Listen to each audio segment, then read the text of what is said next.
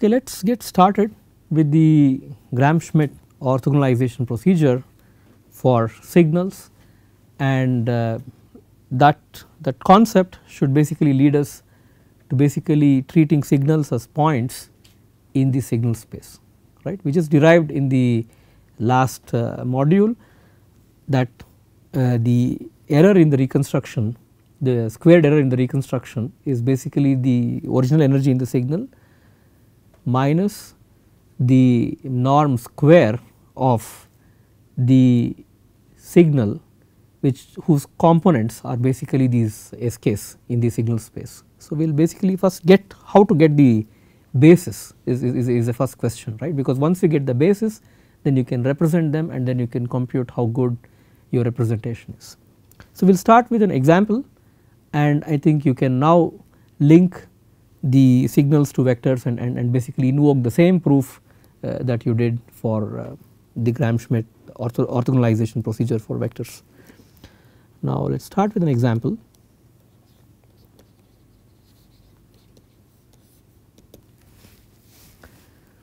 Suppose I think of these waveforms like this. S1 of t is 1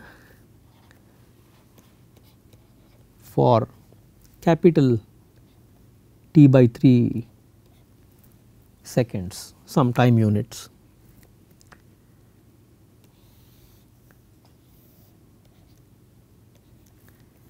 I have S2 of t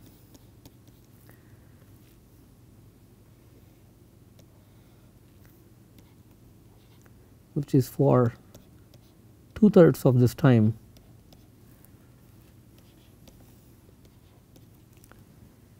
This is 1, it is 0 otherwise.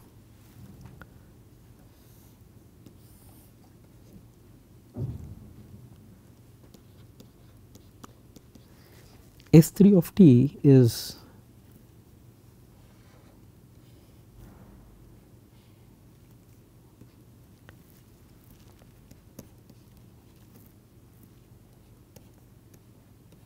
is 1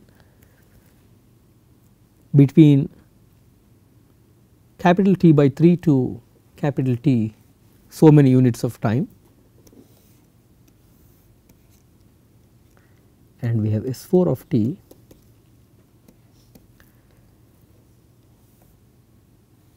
which is 1 for capital T units of time. So, if we just observe these signals under the definition of the inner product in the integral sense, right, you can figure out easily that some of them are orthogonal pairwise, but are they, are some of these linearly independent is another question that you might ask. But obviously, for example, if you consider S4, this signal here, right, S4 is basically S1 plus S3.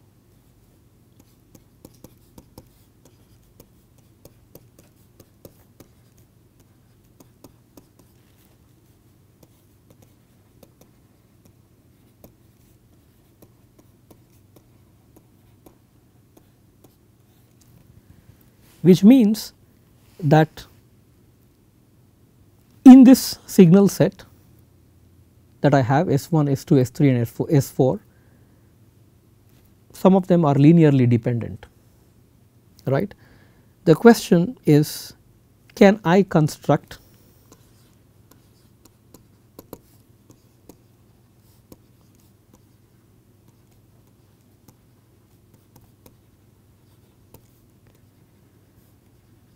an orthonormal set?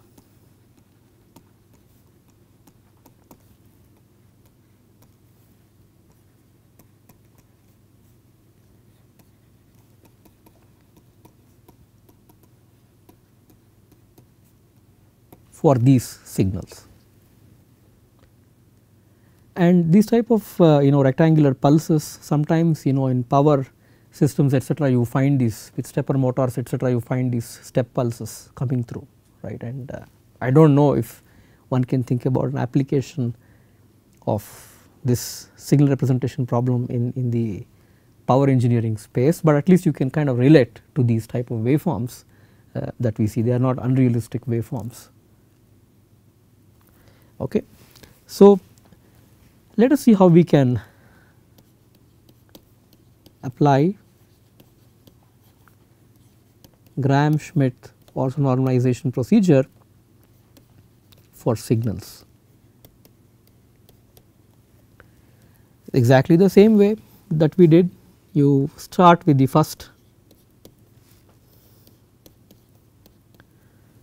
basis. So, I have S1 of t divided by the norm of S1 of t.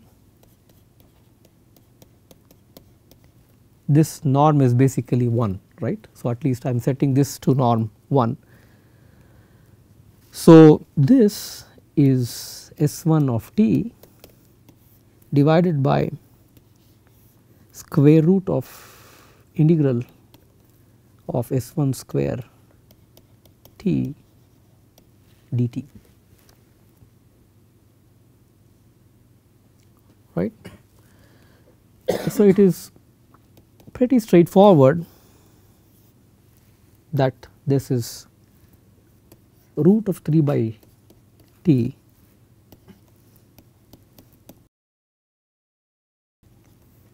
for this duration of time, and it is 0 else, right. You take the, you square it up 1 square. So, you just have root of t by 3 in the denominator, and you just flip it out, it is root of 3 by t, and S1 is 1 basically, and that is trivially 1, root of 3 by t times 1 for this interval 0 else. So, similarly F2 of t is S2 of t minus S21. This is basically the inner product of S2 with F1 on F1 of t, right. In you have to remove that component out. And if you want to normalize this, this is basically norm of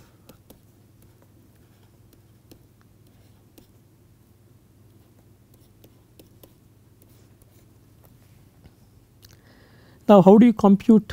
So, now S2, so if you take the integral of S2 with F1, you just with F1 you dot it, right. S2 with S of t, S2 with F1 in the direction of F1 is what we need to do, right. You can take the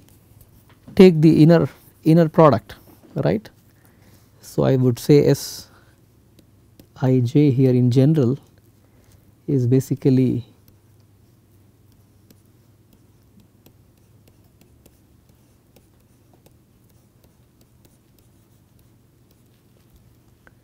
so basically if it is S21 is S2 of t, the inner product of S2 of t with F1 of t under this norm, under this definition, right. Sij is Si of t, Fj of t, and so S2 1 is S2 with F1, right. So, if you carefully did this math, so you just observe the signal. When I take S2 with S1, right, if you just observe this diagram, when I take S2 with F1, this exists only in 0 to t by 3, because from t by 3 to 2t by 3 it just does not exist, the inner product is going away. So, what you are left with the pi is basically this signal 0 to t by 3 defined from 0 to capital T by 3, right. 1 from 0 to capital T by 3, that is what you have for that pi of the signal. So basically when you subtract all these things and when you normalize, you will end up with root of 3 by t. So basically now you can think about when you subtracted it, S2 has S2 is basically the signal. When you take the inner product is what you get. When you subtract it, you will end up with basically the pi from T by 3 to 2T by 3, right. It is very straightforward. Right? This example is very illustrative, not much of math you have to do, just if you just see through the figures you can kind of imagine what they are. So basically this is from 1/3 of a time to 2/3. So typically this capital T is a signaling period in terms of signals. I mean for communication signals there is something called a signaling period for these pulses, and that is what it means in the signal processing sense, but you know for math you do not have to worry about it, some t seconds. Okay. So this is 0 else, and you do the math for F3 the same way. Take S3, compute the inner product of S3 with F2, then S3 with F1, remove those components out and just normalize the signal. It is just a routine trick that you will have to do. So this is basically, if you can guess, it is root 3 by t, 2t by 3.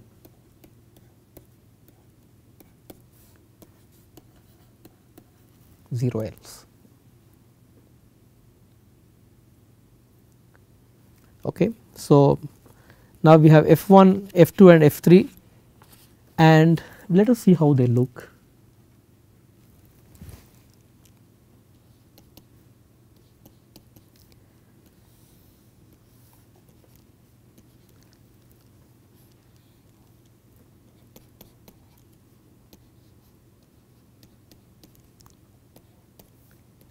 This is my F1,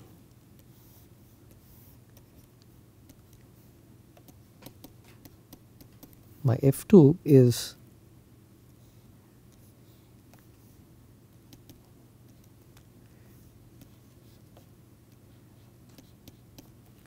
from 2t by 3 to t, and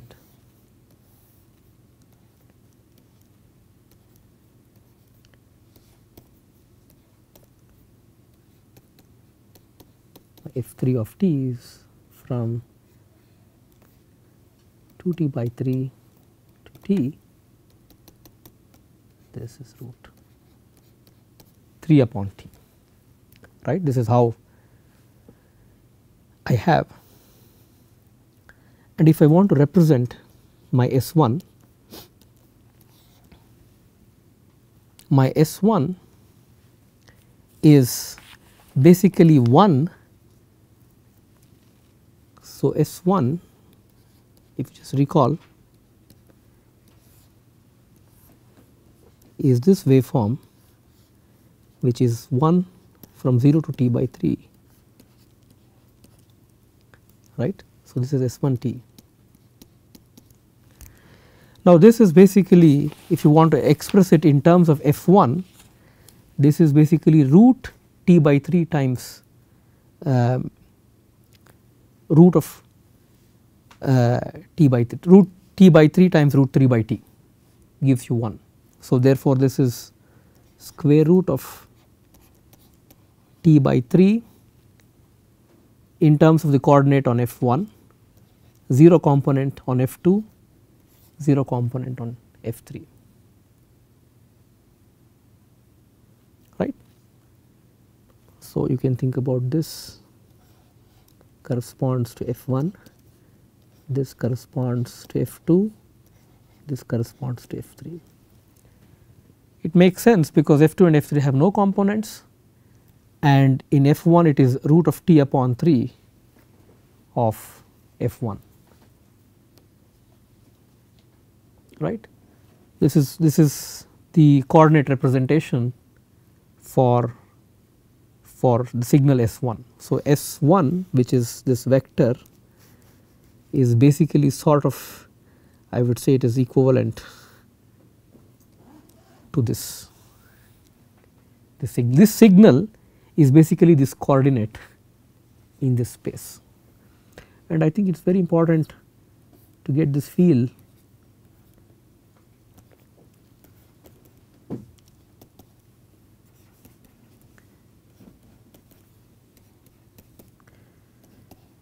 Just by inspection, if you observe, right, the support really, there is no overlapping support for these F1, F2 and F3, right. That means F1 and F2 they are orthogonal, mutually all these F1, F2, F3 are orthogonal, and they are normal as well, I mean they are orthonormal, and because they are normal you can write them in this coordinate form, because you have to normalize the length, normalize. So, therefore, this normality is taking care, this root 3 by t is basically normalizing. It is very important to normalize. So, now you get a sense here. So, S2, this vector can be is so S2 is what? So, if we go through we have from 0 to t by 3 and then from t by 3 to 2t by 3. So, therefore, you have components from F1 and F2 as well, right. So, therefore, you have a root t by 3, a root t by 3, a 0. So, you can just do this and convince yourself. S3 is basically 0, root t by 3, root t by 3, and S4 has all these components.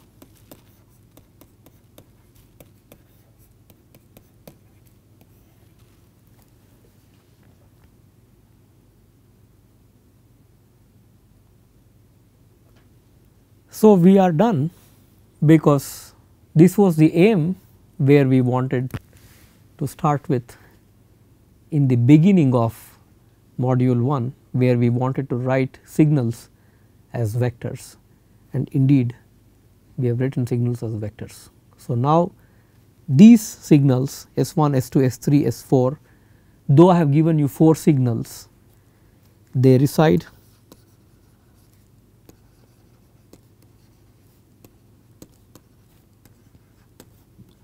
in a 3-dimensional signal space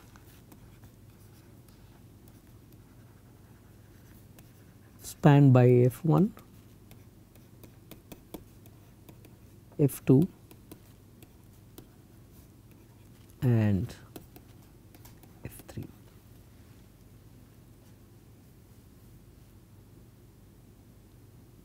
And now it is very easy now for you to figure out what is the angle between S4 and S3, what is the length of S3 or S4, everything you could easily figure out, right. So, the length and angle that we are used to in the vectors can be equivalently transformed or translated rather to the lengths and the angles for signals as well. So, the geometry of vectors can translate to the geometry of signals in the signal space. And now, since we have vectors, signal is transformed to a vector using this appropriate coordinate system, a lot of linear algebra can be applied to signals. Basically, it is now just vectors now. Okay. So, we are ending this module here.